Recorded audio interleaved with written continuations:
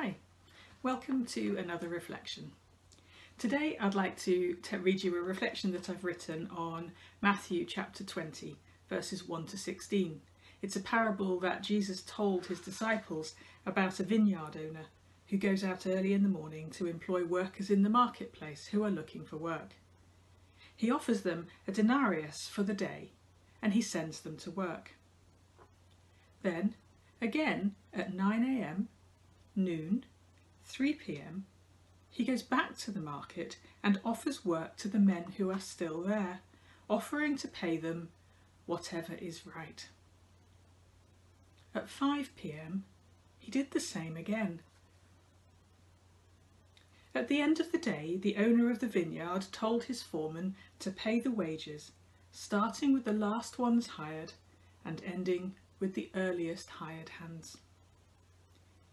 Each man was paid a denarius, and the men hired first grumbled and complained that the owner had made the last to be employed equal with those who had worked all day. Now there's a lot to unpack in this story, far more than we can do in this reflection, but I'd like to look at this man, this vineyard owner's demonstration of justice. What is justice for an unemployed man willing to stand in a marketplace all day long, perhaps enduring the humiliating glances of those who pass? In this man's eye, it seems, to show justice it is to give all those who want to work the thing they want most, a job. The opportunity to earn the money that they need to feed their families. He gives them their self-worth.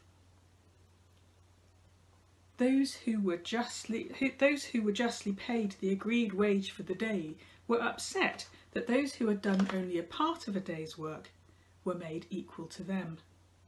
To their minds, their worth was directly related to how much they were paid. They complained to the owner about the injustice of this. And a really good friend of mine wrote a thing on this once, and I'm going to quote now what she imagined that the vineyard owner might have replied. She thought that the vineyard owner might have stood before the assembled men who were complaining and say, "You have no complaint. Justice has been served. I've given you what I agreed to pay you. You're free to do with what you like with what is yours, and I am free to do what I like with what is mine.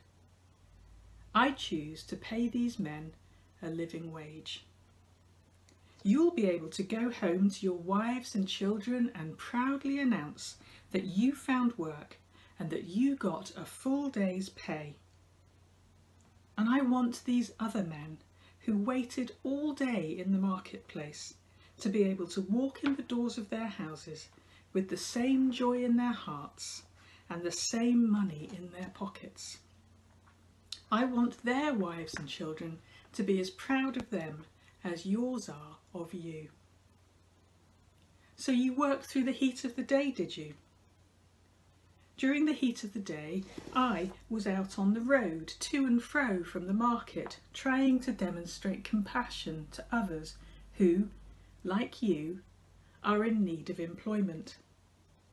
I could have sent my manager to do this, but I didn't. I went myself to demonstrate solidarity with these men and to help to alleviate their suffering. Why are you jealous of them and angry with me? You must understand that I am not only just, I am merciful and compassionate, because mercy and compassion are a part of justice. You see, the owner's compassion leads him to go to the hurting himself and to show his deep concern as he demonstrates costly love to the poor. We don't hear the reply of the workers, but I believe that Jesus gives us a challenge each one of us needs to find ourselves in the story and honestly work out what our response would be. Jesus said, "The kingdom of heaven is like this." And then he tells this story.